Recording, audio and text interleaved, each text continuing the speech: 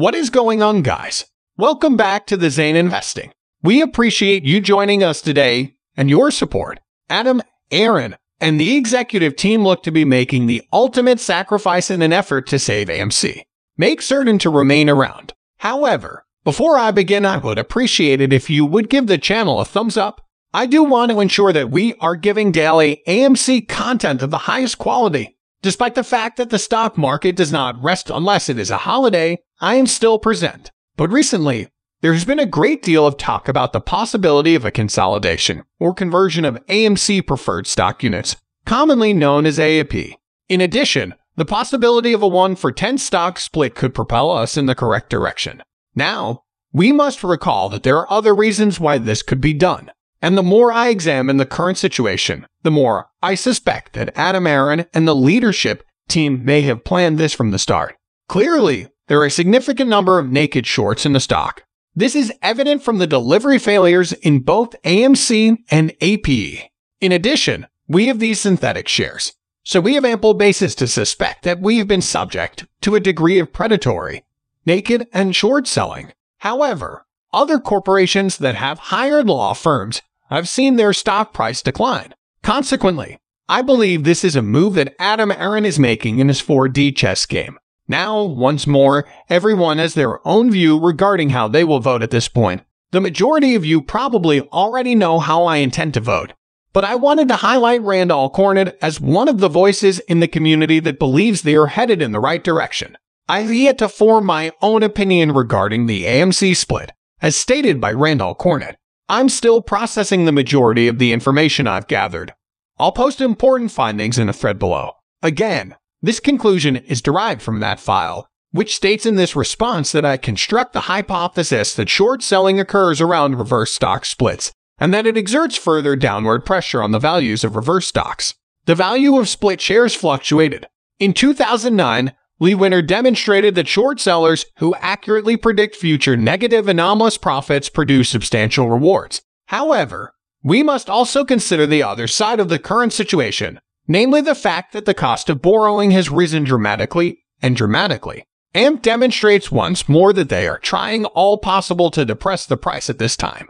This figure exhibits a CER in the 20 days before and after reverse stock splits for 161 treated firms and faux reverse stock splits for 161 match control firms. ASR is the ratio of daily short selling volume to total volume. Again, the control is quite modest, although the real treatment is rising. He continues speaking. Our discovery may explain the abnormal behavior of stock prices following stock splits and reverse stock splits, as well as the rise or decrease in return volatility following splits. Thirdly, we observe an increase in liquidity after reverse splits, indicating an increase in the average trade size after the splits, again indicating an increase in institutional activity.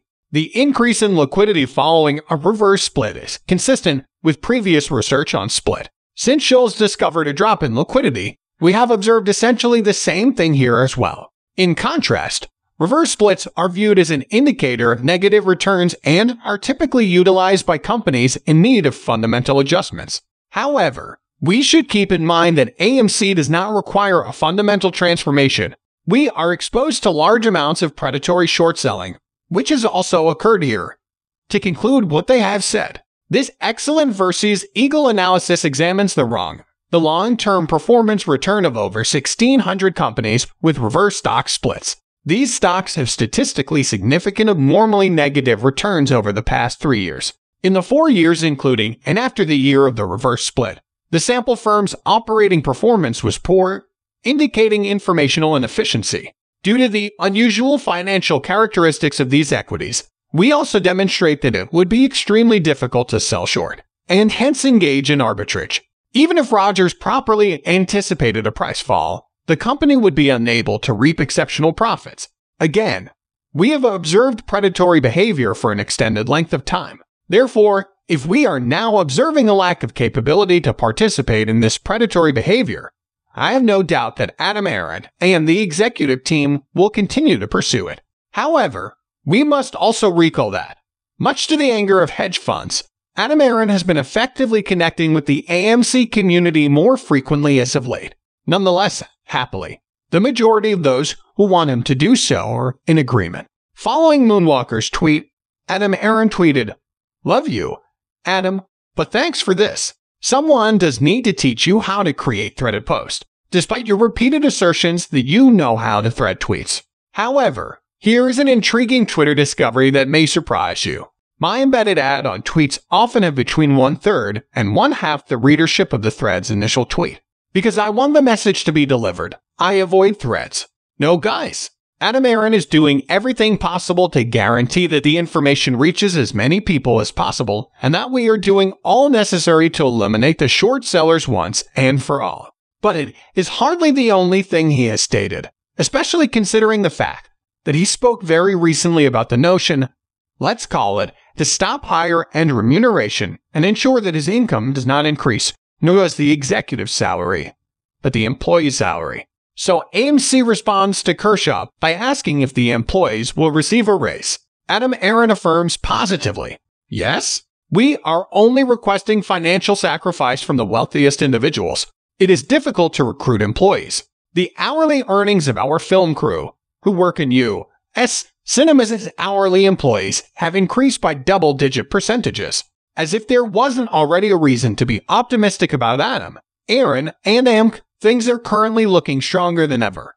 There is no doubt in my view that he is doing everything he can to ensure that he and his employees are treated appropriately, despite the fact that we are in a relatively unpleasant economic environment. However, there are still many who have remained skeptical. Aron to conclude, I would like to pose the following question to those who doubt Aron. Do you truly believe that the decisions of any other CEO would have resulted in a decline in the share price? Or that any other CEO would have embraced the movement as Aron has, and that we would be better off with just another guy? Aron has spent his entire career expertly bringing firms back from the verge of extinction. Consider the Vail Resorts. Take a peek at Norwegian Cruise Lines, and you have ample evidence that he has been doing this his entire life. Now, once more, he will not finish with a loss of that magnitude. That is, I am aware that I have 8 buddies. I spoke with members of the community. I chat to you.